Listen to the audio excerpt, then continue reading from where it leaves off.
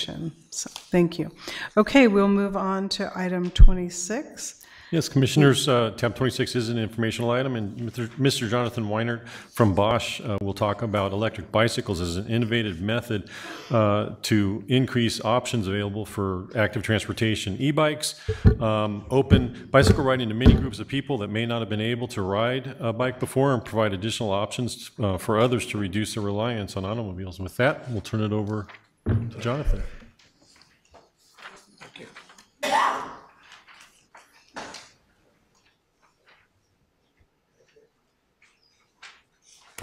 Thank you very much, Garth. Good afternoon, Commissioners.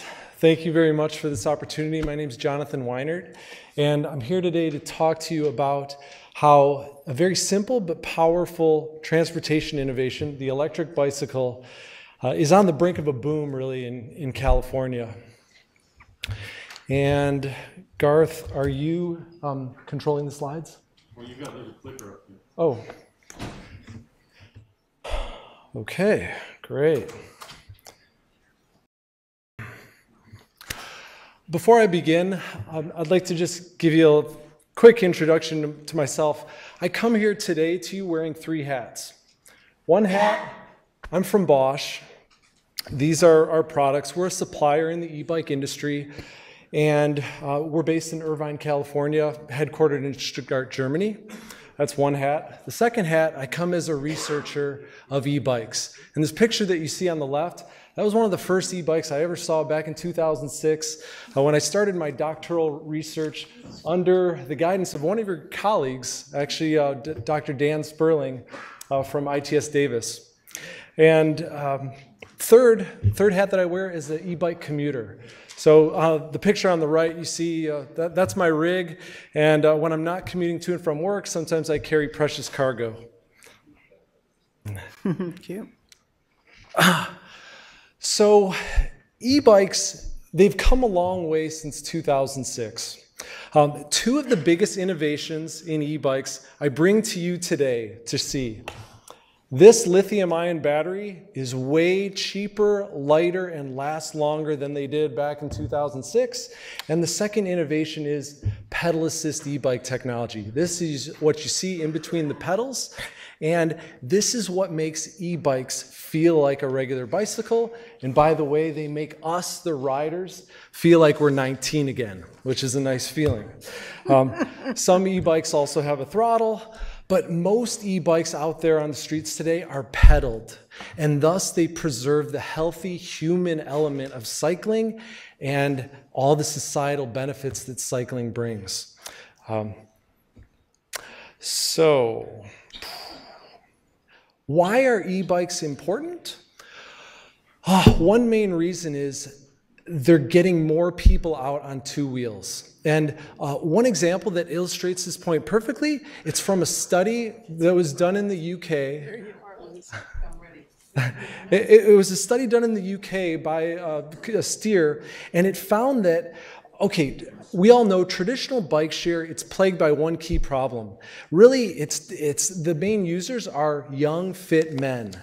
And this study looked at this UK bike share system. Once it converted from traditional bikes to electric bikes, it actually attracted significantly more women. There we go. I like that. There we go. So, a little bit more on how people use e-bikes. And I want to highlight the work from 2 researchers, John MacArthur from Portland State University and Chris Cherry from University of Tennessee. They've been exploring why people e-bike. And last year, they surveyed 2,000 e-bike owners, and it reveals some really important, interesting findings. First, they found that people use e-bikes for 2 main reasons, and you'll see it on this slide. They use it as a transportation tool to commute, and they also use it to exercise and recreate. They also found that e-bike owners actually ride more often after converting to an e-bike. And you see that in the green bars to the right side compared to the orange bars on the left side. We at Bosch, we conducted our own survey as well, and we found that typically e-bike riders ride about 3 times more than bicyclists, and they're riding longer distances. Most importantly, I think for California and mobility, and to the benefit of many of our clogged streets that we travel on to get here, John and Chris found that e-bike trips seem to be replacing car trips most often, roughly 40% of the trips, which you'll see in this chart. So what would you have used if you didn't have your e-bike? So what is this? I also wanted to paint a picture. Okay, we know how people use e-bikes now. I wanted to give you a sense of what the e-bike market looks like today.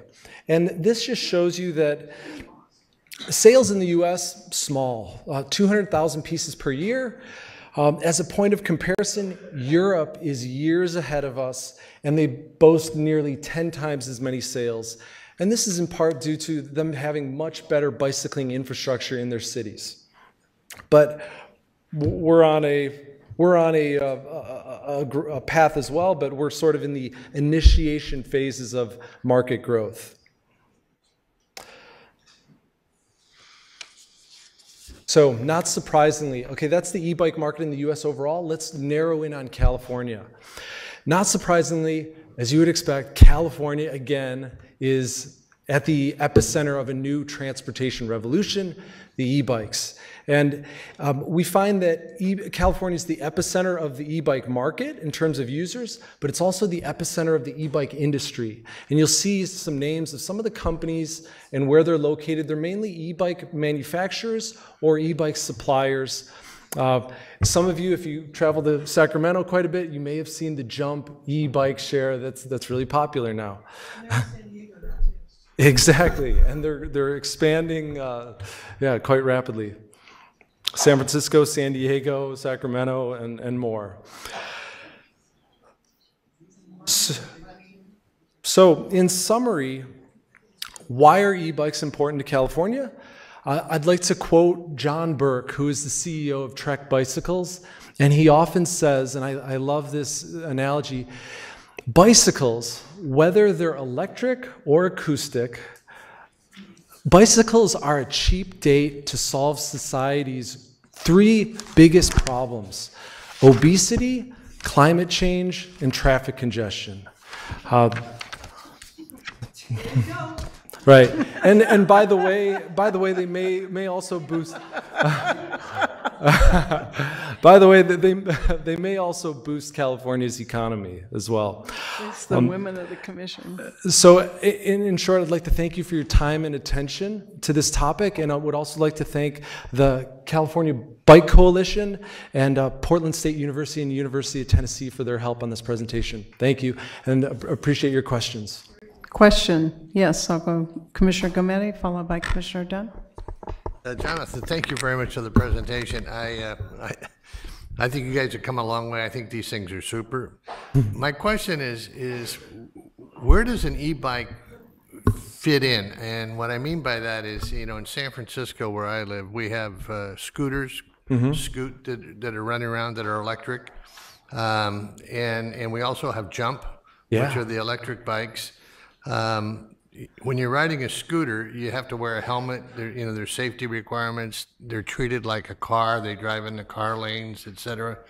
An electric bike is not a regular bicycle. I ride a regular bicycle around the city, and we have bike lanes, etc. Where does the electric bike? Is it helmet required? Is it going to be required? Do they get to ride in the lanes of travel, or I'm kind of confused as to where the electric bike is going to fit into all this. So 3 years ago, California passed a law about e-bikes, and we call it the 3-class e-bike law.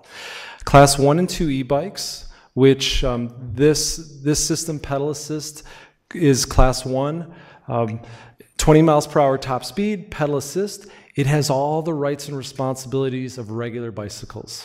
Class 2, 20 miles per hour top speed, throttle, same deal. It has all the rights to use the bicycle infrastructure that's out there today. Class 3 goes 28 miles per hour top speed, pedal assist, and that's limited. It can't use the same, it can really only use street bike lanes. It can't use class 1 bike paths where you might find many pedestrians or cyclists. So e-bikes are divided into 3 types. One type that goes higher speed cannot use all the same bike infrastructure, and you're mandated to wear a helmet as well. I guess I'm wondering how you're going to police that. Right now, it's not policed very. It hasn't become. Yeah, it's a new technology. Exactly. I understand that, and you're going to have to work out the bugs, but exactly. I think until there is a, as I've seen, it's not quite policed. Like if there's a class 3 bike on a bike path. Well, we're not talking about the little bird scooters or the Lime things that are all over the streets. You know, it is different. I get it. Yeah. Commissioner Dunn? Oh, were you finished? I'm sorry. Well, I think it's Okay. Commissioner Dunn. Thank you very much for your presentation. So 3 to 4 hours to charge, that's kind of a long time. Is there technology coming where you can speed up the charge time? What are you guys looking at from a... We do have a fast charger that just came out in Europe. It speeds up the charge time, but keep in mind, for 3 to 4 hours of charge time, which is about a quarter worth of electricity, 25 cents, this will take you up to 100 miles. Up to, but it says 20 to 100 miles. 20. If you're on a really high level of assist, then maybe you only get 20. If you put it in eco mode, where you're just kind of sipping the electricity and putting in a lot of your own human quad power, then you could get 100 miles. And it depends what kind of road you're traveling on as well, whether it's really steep or flat. Okay, that kind of security of knowing where that range is, that's kind of important, especially for women, so that they don't feel like I got to sit and wait for someone to pick me up because I don't have it charged for 3 to 4 hours. Yeah, it's a great point. I mean, you still have to do the bike. Yeah, exactly. Bike still works, right? Right. You can still. Yeah, you're right. You actually have exactly. to work, right? Worst so case scenario. I'm trying to decide: do I buy one of these or do I buy a Vespa? Right? You know, so that's the issue. Okay. Yeah. Worst case scenario, you pedal home on your own. Yeah. Got it. Make sure you live is, downhill. What is the cost for this? What does it run? Between $1,000 for some of the low end, all the way up to $6,000 or $7,000. Like buying a motorcycle. Yeah, some of them have really state-of-the-art, high-end technology. The cost of a motorcycle. And I brought 3 models out. They're at the entrance, so you can kind of see the range from $3,000 to about $5,000. Thank you. You're welcome. And do we give incentives? Are there ARB incentives for those, or? What? No? Linda said no. Huh? Yeah, there are not currently incentives. I know, yeah, CalBike Coalition is working on that. And just to keep in mind, Europe's way ahead of us on this. UK just started offering incentives for cargo e-bikes to carry goods or people. Every day is a freight day. Yeah. Right. And France and Sweden started offering incentives recently, and the market's just taken off. I thought we heard the incentives. Less greenhouse gas, less weight, and less congestion. Well, yeah, but if we want to, yeah. What more incentives do you need? I think we're going to fight over who Have gets any of to our ride money, if that's what you're getting. No. I asked if ARB had put money into it, so cap and trade dollars. So, Let's give them some cap and trade money. That'd be fine with me. Commissioner Arp, I yield the floor to you. Did you have a question? That was it. Jen's got it all figured out. I got it all figured out. Oh, the troops are getting wild here. Commissioner Kehoe. Thank you. Good presentation. Very interesting. Thank you. And I'm glad you're a product of UC Davis. That's a great program. Thanks.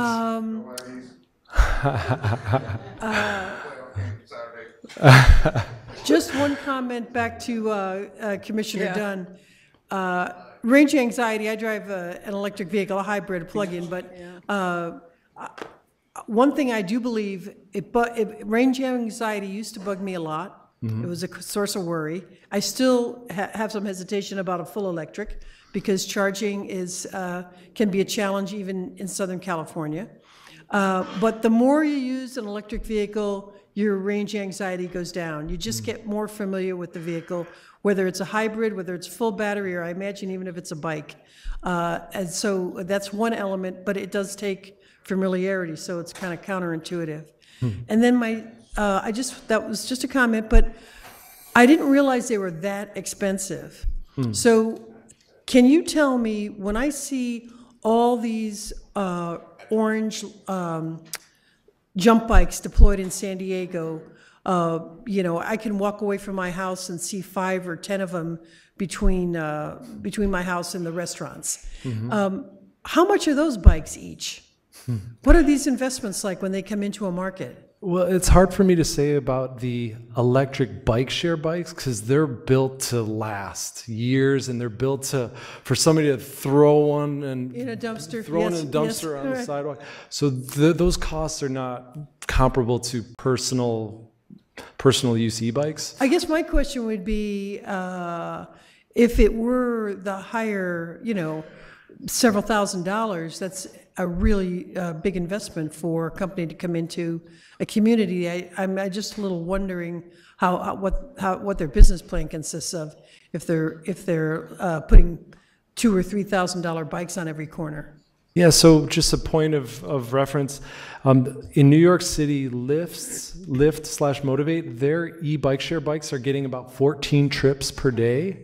And if you calculate, I don't know, $2 to $3 per trip, they're generating a fair bit of revenue per day, and they probably pay for themselves within, maybe less than a year. You're welcome. And by the way, the e-bikes, about the point about range anxiety, all the e-bikes have a special computer on the handlebar where you can see your range real time. And it's just like electric cars today where it knows sort of how you're riding, and it'll calculate your estimated range until zero battery. You're welcome. Okay, thank you very much. We do have one public speaker on this, so Dave Snyder, can you come forward?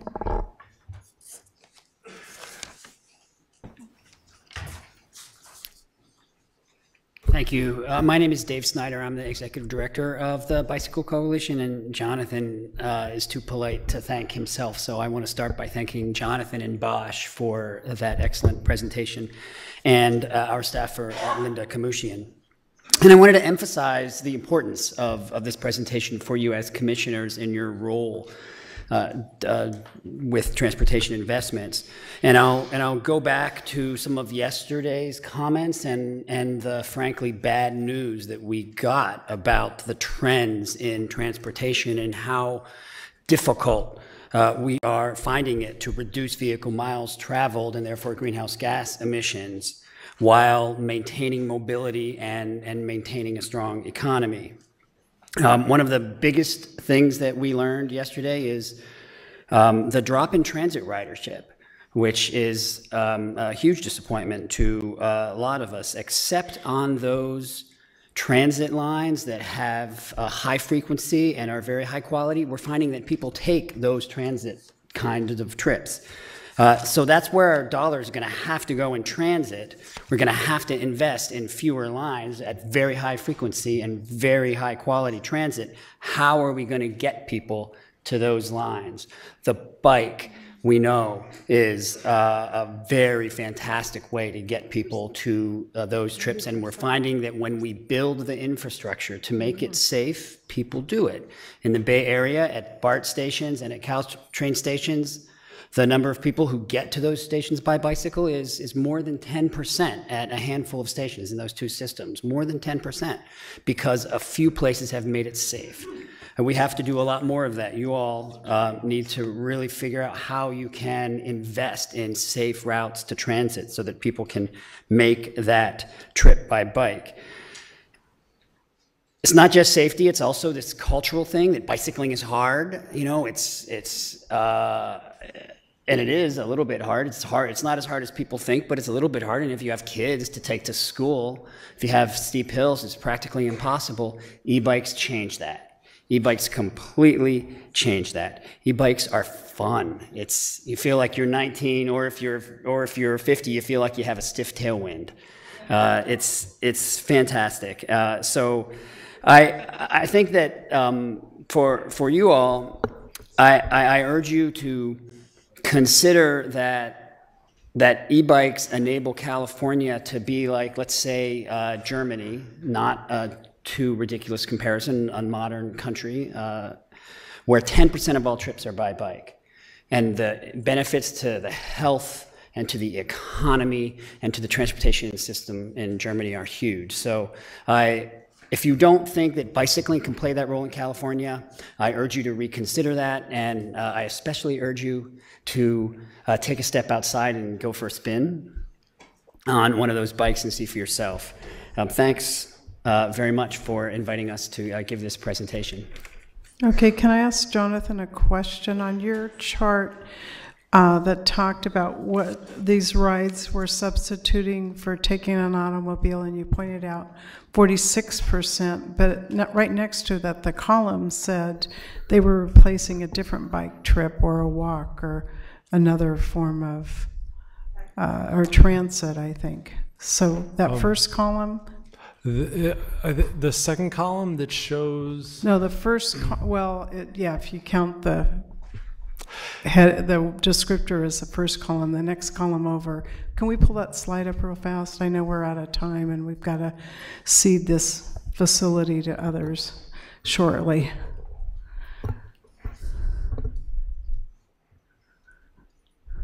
It was trips replaced by e-bikes as the heading of the slide. Yeah, and it refers to the trip. We asked, or Chris and John asked e-bike owners, for the trip that they're thinking about, what would they have taken had they not had their e-bike? And I believe the slide shows that 40% of the trips represented, the alternative would have been automobile. So it's 46%. It's a 40%. Or sorry, or percentage of VMT. Yeah, actually. Yeah. You know, it's just that a lot of people naturally would have gone on a regular bike had they not had the e-bike. That is understandable. What surprised me in that data was that as many as, I think it's 46%, would have taken a car. Right. Okay.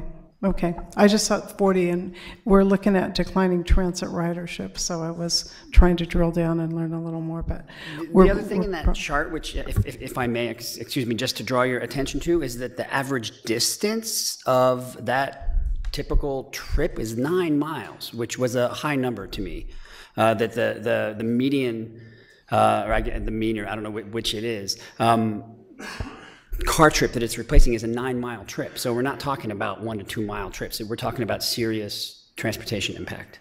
Okay, well, we'll probably want to drill down with you and understand a little more of the information we're learning. So, yes, Chair Fraser. Just wanted to access, yesterday pursuant to our co-meeting, we talked about technology taking forefront and investing in it. This would be a great opportunity when we look at the investment that the Air Board does with the e-vehicles, the incentive programs, I think up to like $35,000. This would be something that would be absolutely paramount to invest in as first and last mile is accomplished. And so you look at the differential, that what it does is, I think this is probably a good bill idea, that going out forward and making sure that technology is embraced and that alternative transportation is being embraced and going forward. So, look forward to working with you, but I think that the Air Board, this is a perfect opportunity for their incentive program. Yeah, that's good. Okay, Commissioner Medapper? Just real briefly, I just want to say this is outstanding. I mean, these are the kind of things, just as Chair Fraser just said, I use, when Jump came to San Diego, I use that thing all the time. I like the e-bike. It's easier to use, the app works, everything is so good about it, and you get around. And the one stat I remember hearing, I don't know the exact number, but it was something like with Uber, something like 40 or 50% of all of their rides are like 2 miles or less in cars. So if those can be replaced with scooters and e-bikes, you're taking a 2,000 to 4,000 pound vehicle off the road, you're eliminating GHG. It's really a win-win for that, and it improves active transportation. it's something that definitely the commission should be advocating. Okay.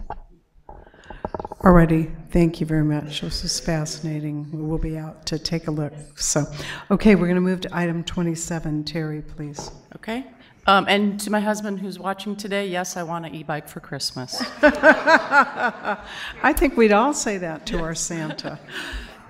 Commissioners, item number 27 is an informational item, and Ellen Greenberg, the Deputy Director for Caltrans Office of Sustainability, will be providing an update on the Zero Emission Vehicle Program. Hi, I guess it's time to say good evening. Good evening, Commissioners. Thank you for your attention. I know we're at the close of the day, and it's been a very full 2 days, soon to be a full 3 days. This is an update. We're going to be returning to a few of the topics that we discussed last time I spoke with you about the Department ZEV program, which was over